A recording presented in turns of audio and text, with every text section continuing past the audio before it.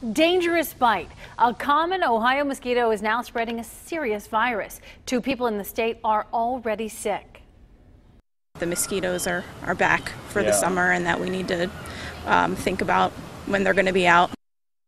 We are looking into whether any cases hit the tri-state and what you can do to keep you and your family safe. 9 on your side's Jay Warren is live with the risks to watch out for. Jay.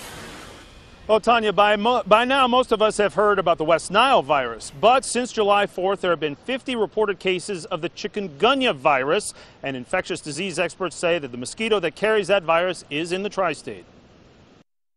A day in the park in Westchester was perfect for these kids, but with the warm weather comes a familiar pest. It's the beginning of the summer. I think it's just starting to creep into people's minds that the mosquitoes are back. Lucy England's 4-year-old son had a run-in 2 weeks ago. His legs still bear the result of some of the bites. We were at my mom's house. She lives in Mount Healthy, and he was out around dusk, and he got about 6 bites on each leg and woke me up in the middle of the night crying because these bug bites itch so badly. Fortunately, he did not develop any of the symptoms of this infectious disease.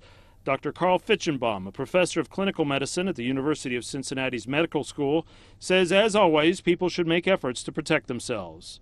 Try to avoid the times at dawn and dusk when mosquitoes are out the most. If you're going to be outside, it's better to wear long sleeves or mosquito repellent if you can. That's the best way to avoid a mosquito bite. Now, health officials say that a majority of the cases have been noticed in Florida, brought in through the Caribbean, actually. And one other tip for people out there is to avoid standing water anywhere near your house and tip out old tires to get the water out of that. It stops the breeding of mosquitoes. Jay Warren, 9 on your side, Westchester.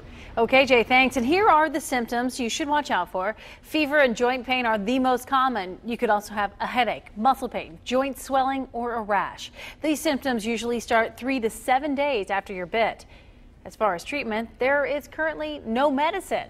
But to decrease symptoms, get plenty of rest, drink fluids, medicines like ibuprofen may help relieve any fever and pain.